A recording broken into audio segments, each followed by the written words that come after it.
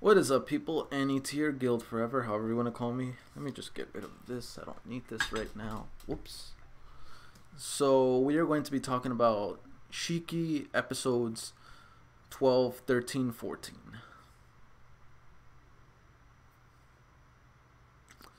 These were, my god, the two key points of what I saw these three episodes. Natsuno's father being a complete idiot, completely oblivious to what's going on, and literally caused his son to die. He was the cause of his son's death.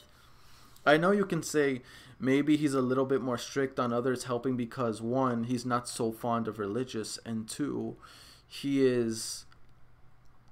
doesn't want to make the same mistake that he went through with that girl when she just blindly went into his house and now he distrusts everyone. Okay, fair enough. I'll give you credit for that.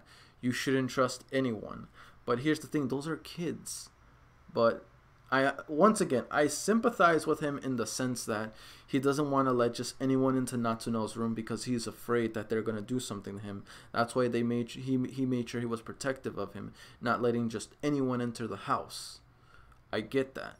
But still, if you're aware that there's a bunch of people in this village that are not trustworthy, why did you bother living here still? You should have left with your wife and your kid out of here. That way, you don't got to worry about this problem anymore. What's the best place to live to avoid these creatures? Simple, my friend. The city. You go to the city, there'll be no need to...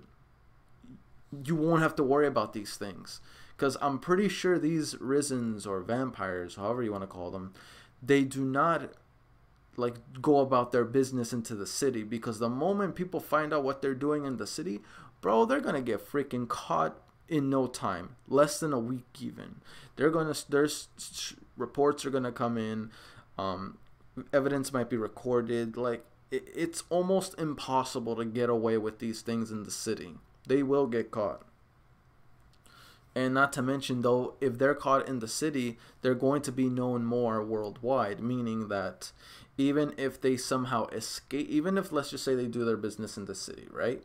They escape after being caught or whatever. They're going to be broadcasted everywhere. Everyone in the world is going to know about these Shiki things, meaning even if they go to another village or another place or whatever, people will know about them, and there will be nothing left. They're nowhere to hide.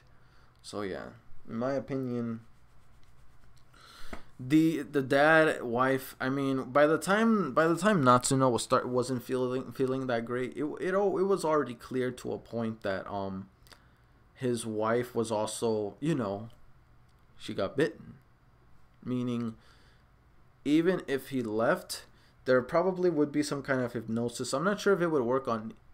Well, it did kind of work on Natsuno even when he wasn't bitten. So the hypnosis would prevent them from leaving. But still, I would have grabbed my kid, grabbed my wife, be like, you know what? We're out of here. Don't freaking argue with me. We're bouncing. We're leaving. We ain't staying here. Okay, we're going to the city like you wanted, and bam, we don't got to worry about nothing.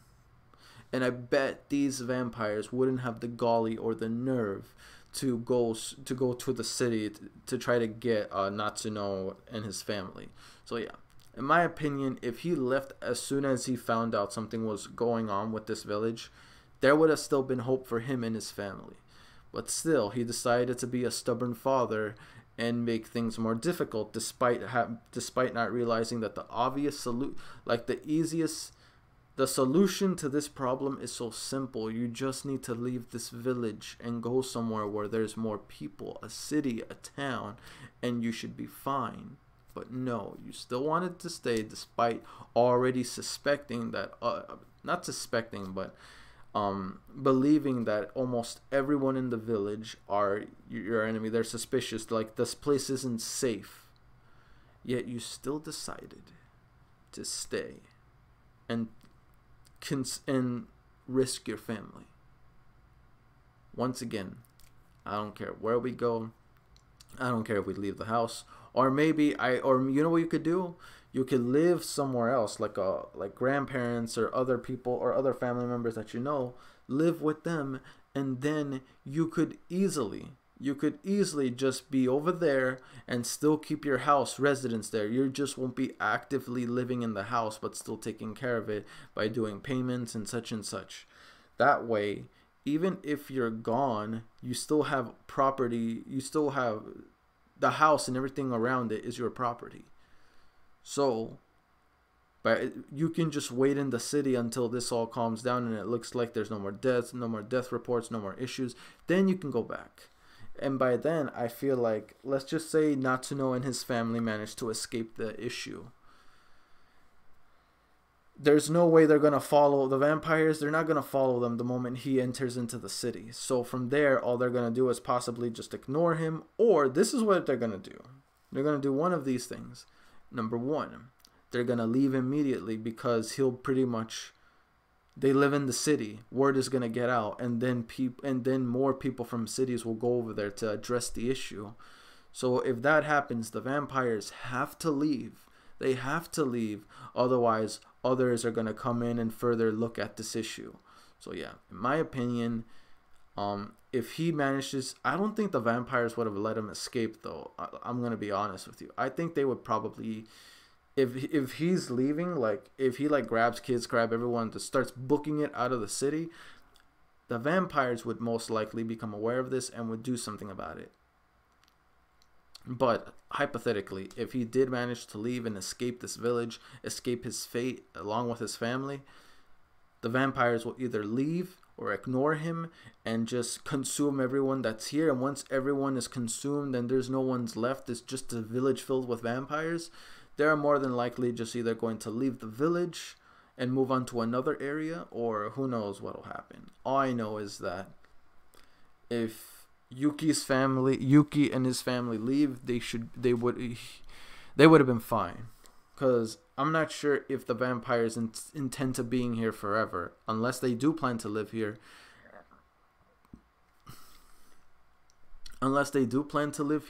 But then some people might go into the city or other villages to bring in blood and everything. Like, they'll settle here, keep this place because it's in the middle of nowhere. No one knows where they are. No one knows what happens here except the people residing into the village. So yeah, in my opinion, I feel like they would leave to go for another village to conquer and consume, or they would stay here and only have a certain number of vampires go into the city to resupply in blood. So that it's one or the other. So yeah, I will have to say it was a little tough to watch seeing the Doctor Ozaki just test every possible killing method that would normally, like, kill a human off, so how he can handle these vampires. And just seeing his wife, I know she was kind of a beep. I know she kind of was, but still. Just seeing her crying and moaning and pleading while she cries out his name was really horrible to watch. Honestly, I don't think I could have personally done it. If I was in his situation, I probably would have tried to come up with a probable cause. I mean, now I kind of understand why Yuki decided to give his blood up to Toru, even though if it meant him dying. I mean, do they need like blood? Like, how long? Like, how so often do vampires require the thirst for blood? Like, is it every freaking day? Because if it's every freaking day, then yeah. How are you gonna take care of your wife if she needs blood every freaking day? If it's like once a month or once a year, that is manageable. But if it's like every freaking day, even once a week is pushing it. But yeah, if that was the situation, I saw no other way but to kill her, end her suffering, and yeah. One could argue, for argument's sake, you could just join the vampire side. That way you don't have to go through this hardship. But the thing is, even if you get bitten, and could rise as a vampire, not everyone rises. That's been proven. So yeah, in my opinion, there's no point. There's no point in really like dying. Like, if it was okay, look, if it was guaranteed that if you die you come back no matter what, then sure, It's not that big of an issue. I would even, if I was in that situation, I probably would have let them turn me into a vampire because I don't feel like dealing with this crap. Or escape. And if I can escape, it's like, well, what the heck can you freaking do? Just get bitten. But if there is no guarantee you'll come back, then hell no. I'm fighting back. I don't care. I'm fighting back. There's no way I'm letting anyone bite me. But once again, it's hard. It was really hard looking at Ozaki's wife just go through all that pain and suffering. I'm not gonna lie to you, a huge part of me kind of felt bad for her. Like I really wanted her to, like, I kind of wish there was something you can do to help her other than, you know. Once again, that was just really hard for me to watch. Like I said, I don't think I could have done it if that was my wife. I don't think I could have, because it would have been too painful. But obviously it shows that he cares about his wife, and he had to grow a heart of stone just to do what he did. Damn. Anyway, guys, let's just go through the questions. Question 1. If you were in Ozaki's situation, do you think you would have had the strength to do what he did, whether if it was your wife or it was your husband? So this applies to boys and girls. If it was your wife, if you were a doctor, whether you're male or female, and it was your wife or your husband that was on the table right then, right there, would you have done what Ozaki had done? Or would you handle the situation differently? And if you would have handled it differently, how, and explain to me why. Question 2. What is your opinions of Megumi's character? Do you like her? Do you dislike her? Explain to me why. I feel like most people don't like her because really, what is likable about her? She just comes off as a huge beep. Like, I don't see how do you like this girl. It's one thing if you like Kaori, because her character is sweet and nice, and you're going to say Megumi is like just a certain stereotype. She is unlikable. It's one thing to be a tsundere. It's one thing to be like an emotionless character, a certain persona. But I do not see one redeeming or likable. You can be like, at least she likes Yuki, but look what she's doing to Kaori. She killed her father. And now she's not hesitating to make her suffer. Why? Why would you make Kaori suffer? She has done nothing but be nice to you. She has done nothing but become nice to you. And yet you still treat her this bad. Why? Why would you do that? There is no need to do that to her. Like, again, I just don't see a likable... I don't see how she's likable at all. At all. Like, period, point blank. And if you think she's likable, then explain it to me. Explain it to me, because I don't see it.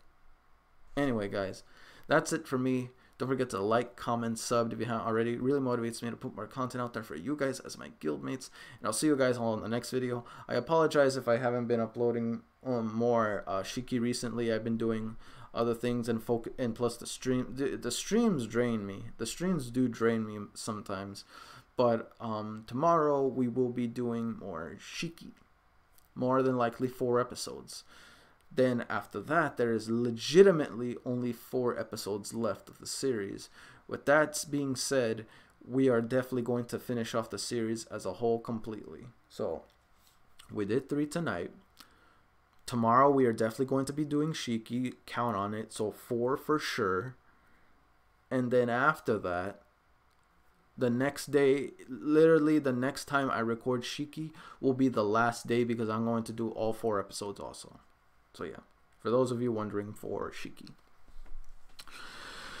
But yeah, guys, yeah, see you in the next video. Peace.